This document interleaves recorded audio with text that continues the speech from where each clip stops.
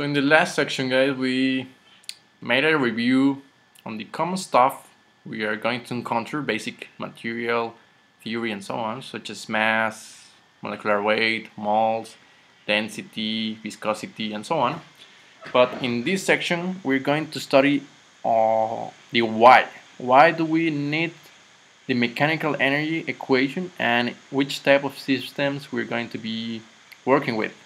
So this is very important, and probably you'll find it very interesting that it has many applications such as the Bernoulli equation, the Torricelli law, and many other applications. So stick by and let's continue with section number. This was a free preview. You want to get full access, go to my incompressible flow course. The link is in the description of the video.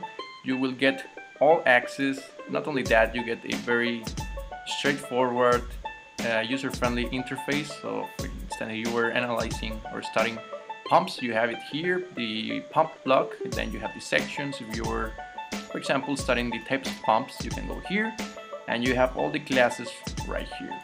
Not to mention that you also have introduction and conclusion of every one of these.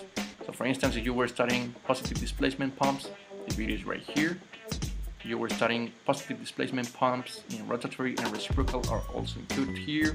Centrifugal pumps, which is a very important topic in this course, you have it right here.